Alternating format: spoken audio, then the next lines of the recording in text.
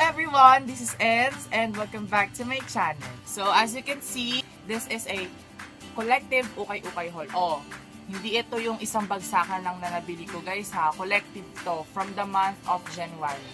Hindi ko alam pero ang dami ko nabili ngayon sa Ukay-Ukay. Ngayong last January, last month. Ang dami ko nabili ngayon talaga. Ayun, kaya I've decided na gumawa ko ng haul para sa inyo. Para naman may bago akong ipakitang video. I'm going to tell you guys kung saan ko siya nabili and kung magkano ko siya nabili para naman you have an idea kung saan kayo pwedeng bumili or kung saan pwede kayo mag-shop ng Ukay-Ukay.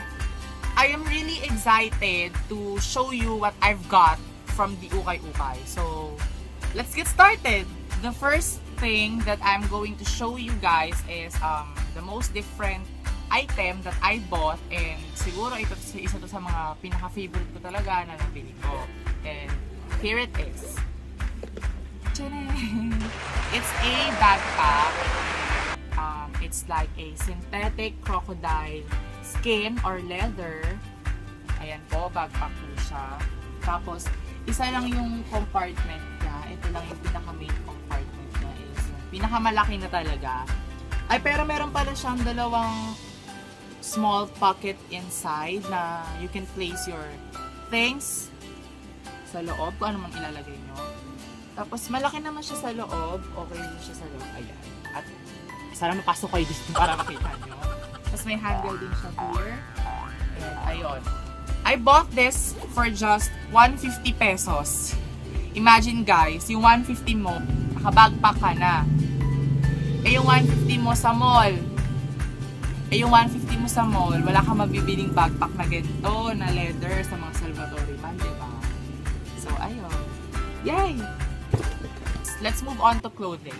The next thing is this short shorts. Maikli po siya kung nakikita nyo, pero dahil maliit lang ako, hindi ako nabiyaan ng height, mahaba siya sa akin. So, ayun. It's a dark blue short na may flits siya dito. Ayan po, may flits siya sa harapan. Tapos, ito ang catch. It's an Old Navy. Sorry.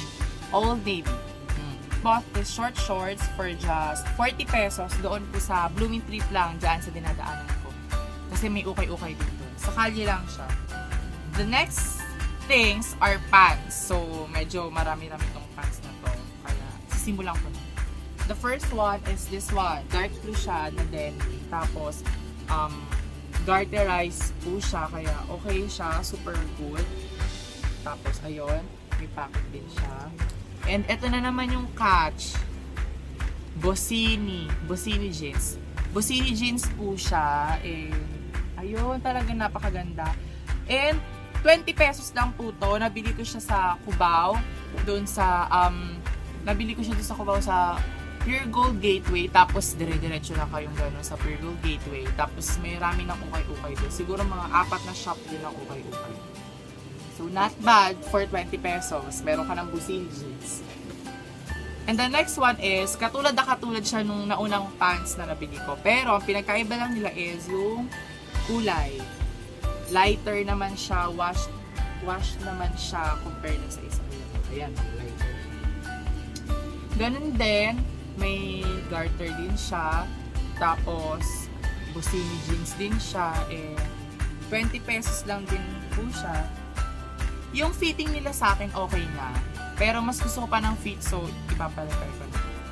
Etong pants na to, nasuot ko na to once doon sa isa kong vlog sa Lucban, Quezon, Day 1. So, if you haven't watched that vlog, I'll just leave the link down below for you to be able to watch it. The next one is, ito yung kaibang pants na nabili ko. This striped pants. Nagamit ko na po siya once. And if you were following on my social media account, siguro nakita niyo na po to.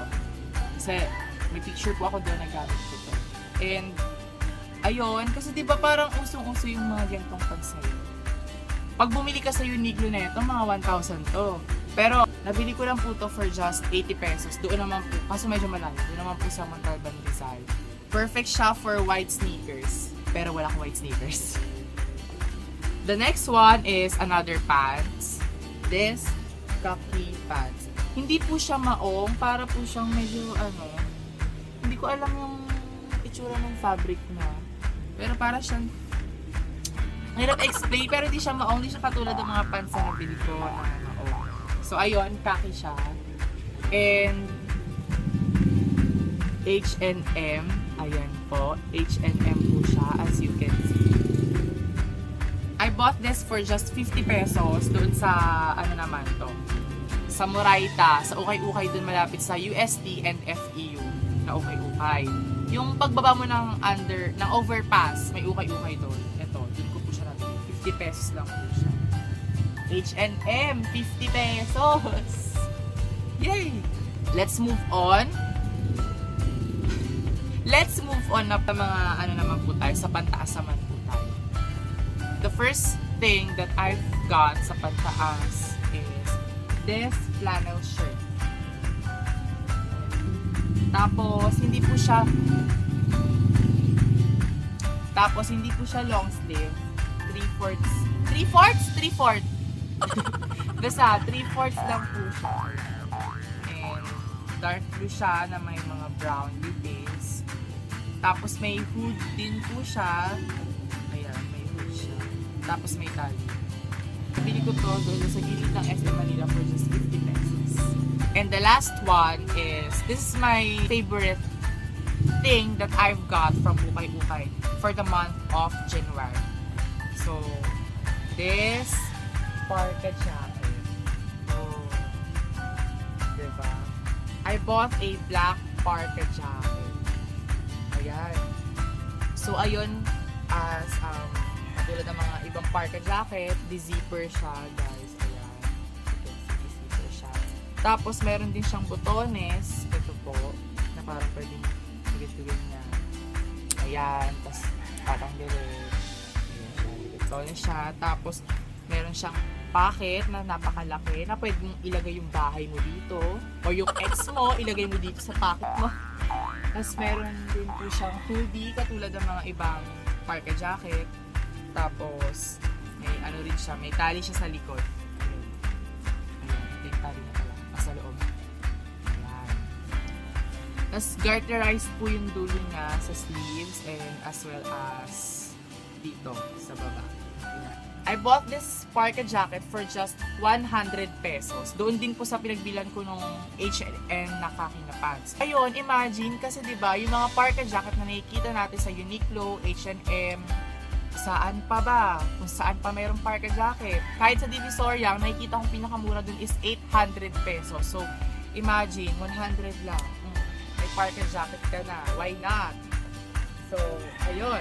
That will be for my Ukay-Ukay Haul. So, sana nakatulong ako na mabigyan kayo na idea kung anong pwede nyo mabili sa mga Ukay-Ukay. If you like this video, don't forget to give me a thumbs up. Don't forget to share this video and subscribe. Seize the day, everyone. Bye-bye!